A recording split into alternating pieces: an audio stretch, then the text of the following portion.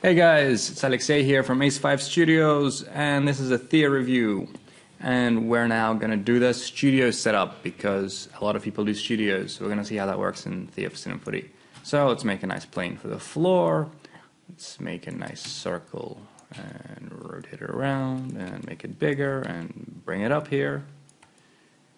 And we really should have put some materials in the car, but oh well, can't have everything.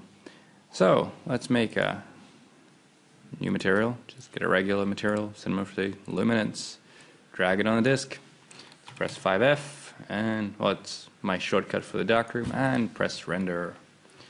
And we have the beginning. Let's quickly get a metallic paint on here so we have something going on.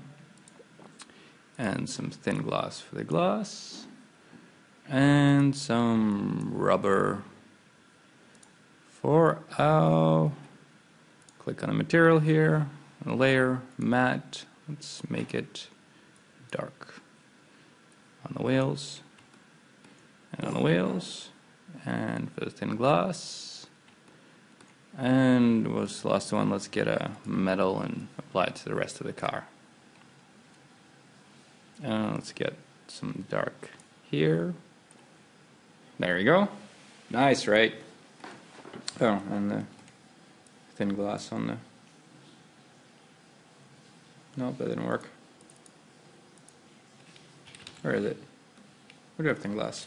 Anyway, whatever, close enough.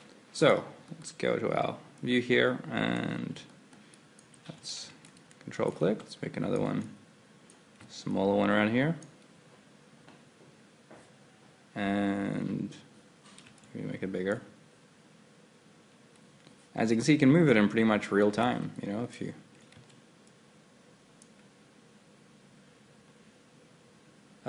okay. Why does this one seem kind of dark? Yeah, it's light. So, let's copy in this one and put on disc 2. And let's make this one a bit more yellow. And let's give it some, like, 150 strength. Let's give it like 300 strength. Am I doing something wrong? Yellow material. It's not big enough. Now we're going to go some yellow in there.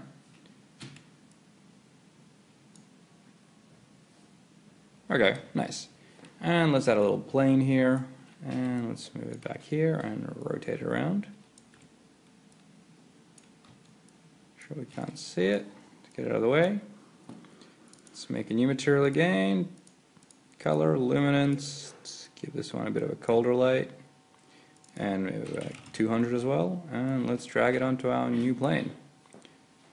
There we go. Now we got some nice blue stuff going on there. And this is our studio setup. Nice, right?